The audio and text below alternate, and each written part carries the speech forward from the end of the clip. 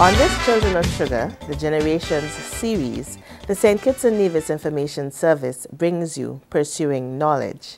As you will see, certain aspects of the early education can compare to our Back Then series. However, you will also note that several of our nationals were no longer content with obtaining just the 7th standard certificate. I first attended a preschool that was held by the Methodist Church School, which was at the church hall where Irma Otley, she's one of the teachers that I could remember. I could remember also there was 3 of us, one behind the other, Jennifer Adams, Agnes Richardson, and myself. We were always battling, first, second, and third, first, second, and third.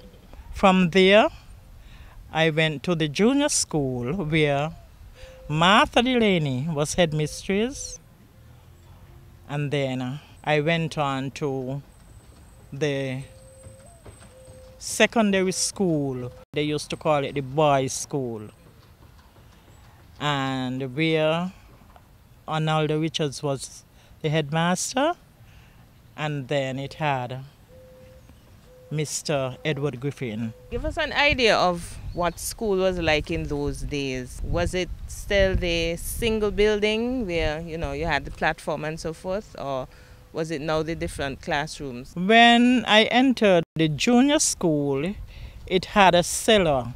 It was the Anglican Church Hall. The cellar was a part of our classroom.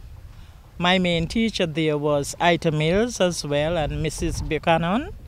When we leave from them, we go upstairs in a higher grade before we go to the secondary school. It was Miss Delaney, the headmistress upstairs, and these teachers that I mentioned earlier. And on to the secondary school, Mr. Arnaldo Griffin. Yes, there were very strict teachers and Mr. Edward Griffin, but there are some things that I could recall very well about Mr. Griffin. One time he said, "You all learn your lesson, learn well, because not even a college degree you will be able to get a job. You have to get a master's or a PhD, and it's happening." We had a boy and girl school, and I went to the Sandy Point High School. Okay. Can you recall any of your classmates and maybe even some of your teachers?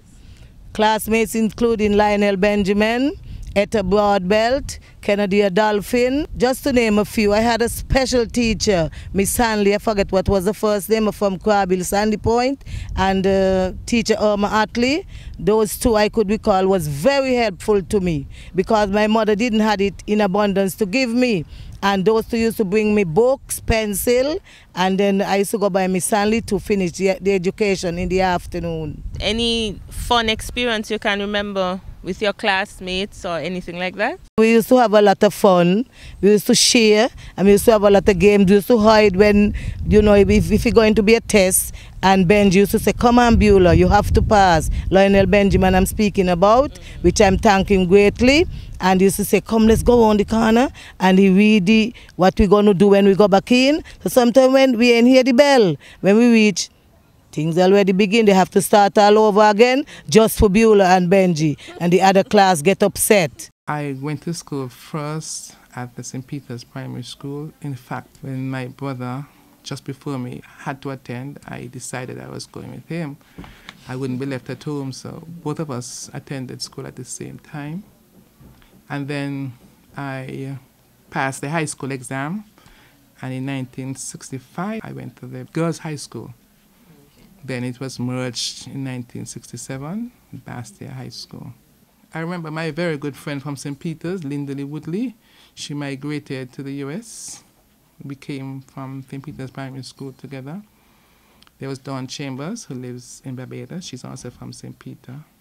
Even though we may not have been in the same class, formed room per se, we did subjects together, etc., etc. There's Joan Franks in National Bank. Well, I started my education at a school they called Miss Matthews School. It was the sort of kindergarten school that you, sophisticated name for it now, but you used to go to small schools and so on, where persons were kept school, you call it ABC school. You know? Okay. So I went to Miss Matthews ABC school, and from there my father was able to put me in Miss Potts School, where I stayed until there was some altercation between my father and mother, and when he decided to stop paying for me, and I had to leave to go to the Bastille Boys School, so that my schooling was elementary, starting off first with Miss Potts School, calling St. George's High School, it was the name then, but then I had to go into the elementary school, which is a good thing, because it was a more formidable education at the Bastille Boys School. It was more rounded, and that is where I really saw the light in terms of getting an education. All right. Do you recall any of your classmates or teachers? Oh, many. Many of my classmates were still good friends. People like Horatio Vossiers, Franklin Musgrave, Walter Simmons, Bernal Nisbet, you know, a host of chaps who are still my friends. Okay. Even though some of them later went on to grammar school, they were more fortunate than I was. Not that I couldn't go, I did pass the exam, but just couldn't afford it to go.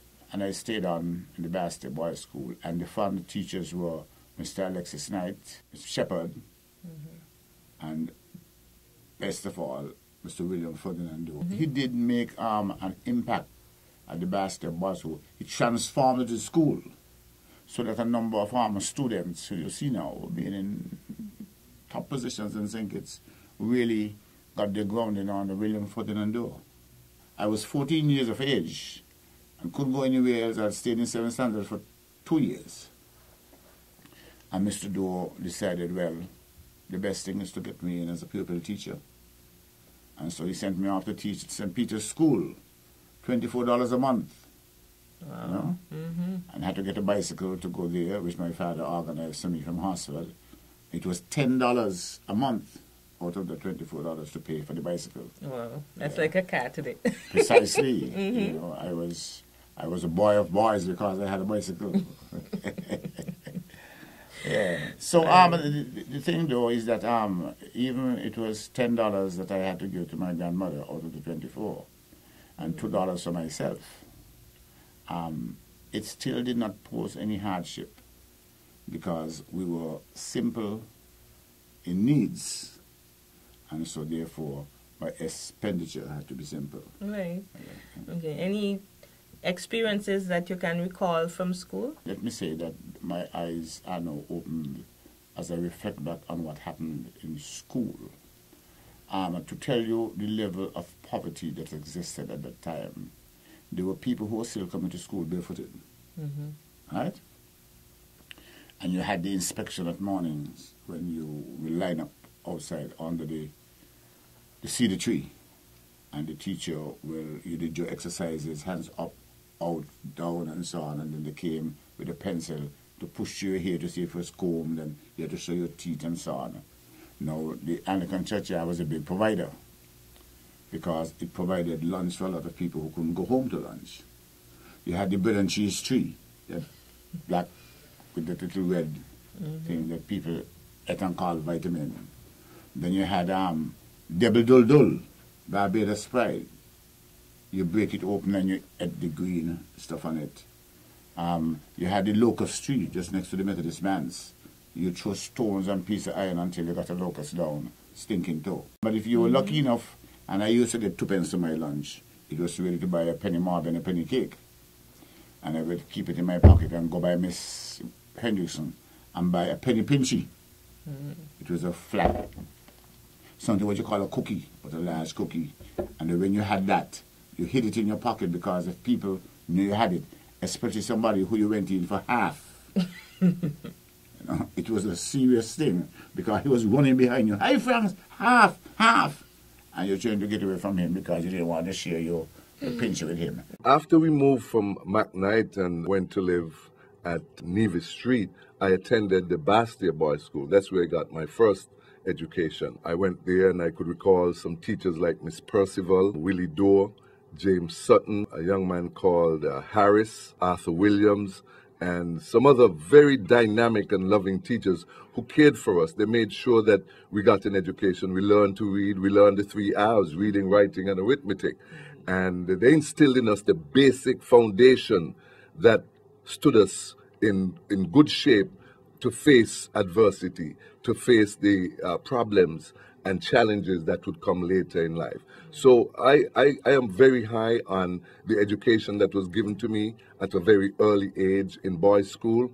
From there, I went on to the Bastia High School, and I had some excellent teachers there, like Eustace Esdale, Victor Jones, Mr. Pease Walwyn, Patricia Hobson, Mr. Neville Pole, Mr. Manchester, Probin Innes, Mr. Bradley. So many good teachers that came across my educational career that, you know, I just can't say enough to thank them for the quality education they provided.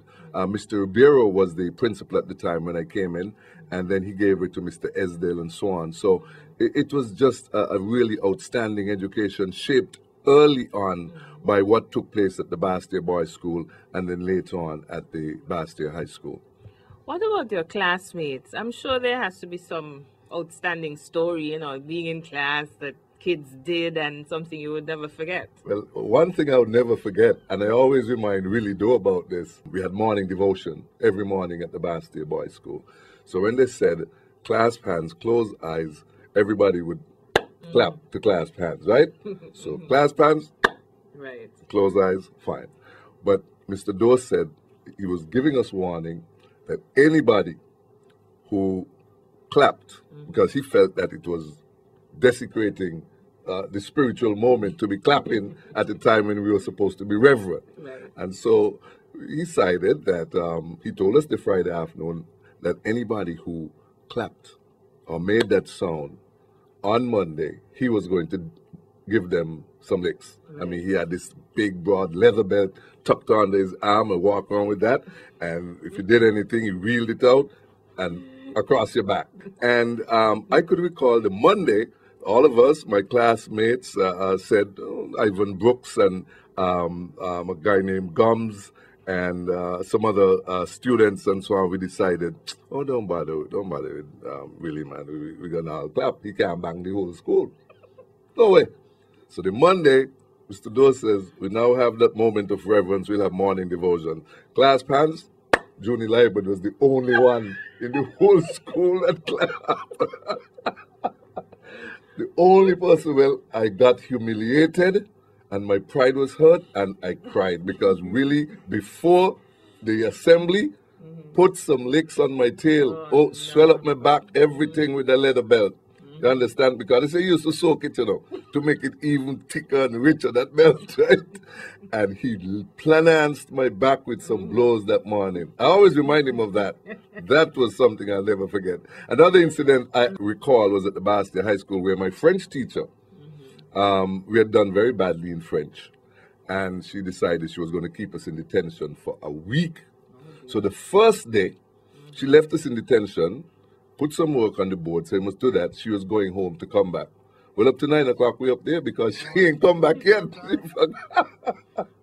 She forgot us up there. Next week, we continue with Pursuing Knowledge 2, when we hear about the secondary and tertiary level experiences of some of our nationals, some of whom went abroad to advance their education.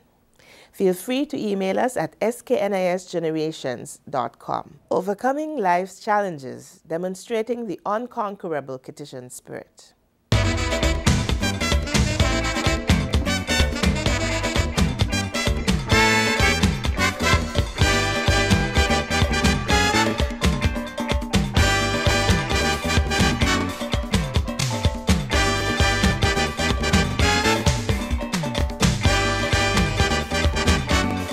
SKNIS is now on YouTube. Just run a quick search for the SKNIS to view this program again or any of our other programs. Hit subscribe to be alerted when we upload a new video. You can also connect with us on Facebook. Get started today.